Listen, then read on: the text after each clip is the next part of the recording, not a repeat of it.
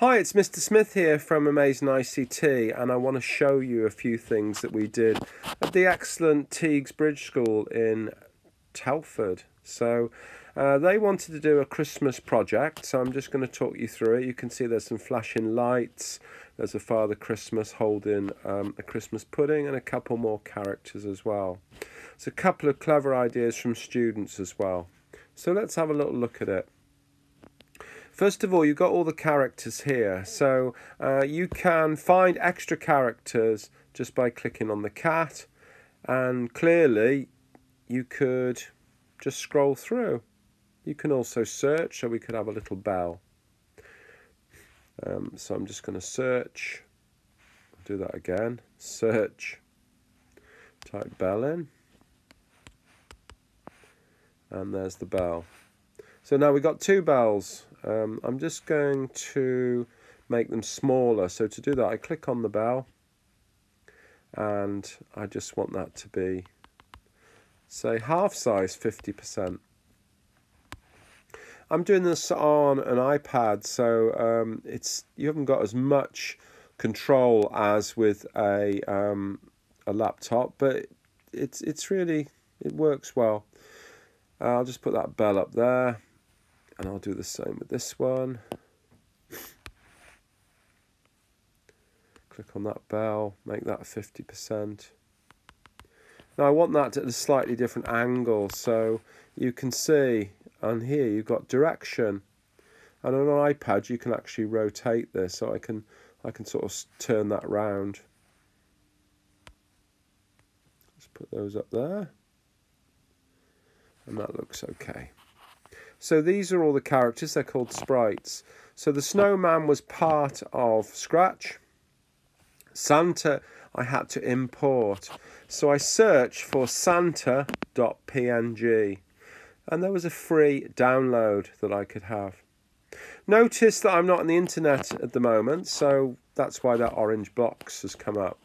So you need to be on the internet when you load the project, but then you can still play with it without being on the internet, which is really nice. And the reindeer you can search for as well and just move around. So let me show you first of all about the Christmas lights, because a couple of people have asked me about that. So the way we did that was we got a bit of code in here, but I'm just going to show you the important bit, which is the costumes.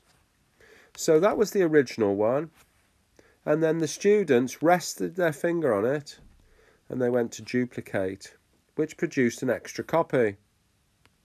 And then all we did was to go up to the pen tool, and we made this much bigger. I think we said 50. And then we chose a different colour. So I'll just put a couple of red lights on. And then what you can do, you can add some lights. Now remember, this one has got the original baubles, which are coloured, and then this has got some sort of bright lights. Now the viewer won't notice that those are the baubles changing colour, but you can see it looks quite good. If I just make it full screen. I think I made the red ones too big. I think I should have done that 40. So don't forget, you can always, on here, just go to undo, and then you can get rid of stuff. But I'll leave it as 40 for now. And then what I did for the code for Santa was just that short bit of code. So this is costume 1, this is costume 2. So what I wanted to do was to come up with a loop that went on forever, or until I stopped the game. And it says next costume. Now watch what happens when I get rid of that. Can you see they're just flashing on and off very quickly, so it doesn't look very realistic. So that looks much better. Don't forget that this is called a variable, so you can change this to whatever you want. So that looks even better, I think. Now the reindeer, we wanted to move across the page. So when you click on it, it moves. But then if it gets to the end of the page, or the screen in this case, it should turn back.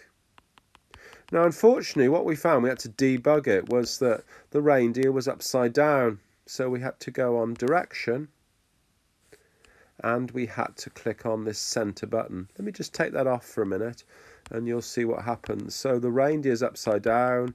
When it gets the other side, it'll go the right way up. So you might want a magic reindeer, but in this case we didn't. So we've got to click on that one. That's it. And then the snowflakes, we wanted them to come to the top of the screen. So they glided in the center on the x-axis, but to the very top. And we said that was 170. And we hid them as they went up, so you couldn't see them. Then they appeared, they showed, and then they slowly came down. And then what we found was that if you rest on one of these snowflakes, you can actually duplicate it. So then we've got 3 snowflakes. And what you can do now is change the code. Excuse me. So that was 20, so I'll change that to 40. Change that to 40. And I'll make it come down a bit slower. So we're going to have 3 snowflakes all coming down at different speeds. Let's try it. There we go. And the last thing was from a student who said a good way of getting snow is by getting some clouds and layering them. So that's what I really like, is when students come up with ideas. And in this case, we rotated the cloud. So thanks to everybody at Teagues Bridge for a brilliant time, and hopefully you enjoyed it. I'm just going to move Santa down to there because I think it looks a bit better. And have a go with the project. It's all free. It's on, just search for Amazing ICT Scratch and it'll be at the top of the page. Thanks for watching.